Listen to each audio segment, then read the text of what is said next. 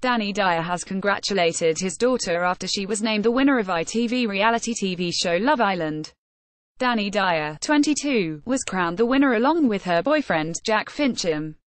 The pair had been the bookmakers' favourites from early on and walked away with a cheque for £50,000. Shortly after news of their triumph was announced on ITV2 on Monday, Dani's EastEnders actor father posted a short clip to his Instagram story congratulating her on the win. Dyer has congratulated his daughter after she won Love Island. Matt Crossick, PAY, standing next to his wife and Dani's mother, Joanne Mast, Dyer said, "Dan, you have done it.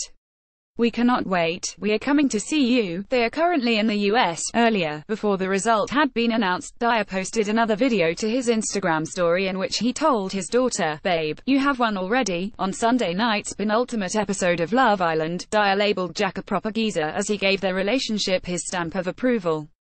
Dyer won Love Island along with Jack Finch and Dominic Lipinski. Friends and families of the contestants entered the villa to meet the couples face-to-face, but Dyer and his wife spoke to Dani via a video link because they were in the US. Dyer told Jack, "Listen, I approve of you, mate.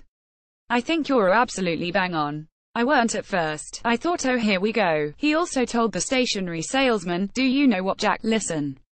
Proper geezer, gotta say. I'll tell you what I love about you. I love the fact you got a little derby."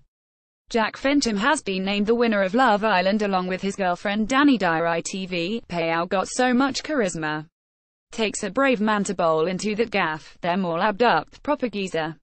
Honestly, mate, we're so over the moon. Dani is the oldest of Dyer's 3 daughters and had earlier appeared on another ITV2 reality TV show, Survival of the Fittest, but was forced to pull out through injury.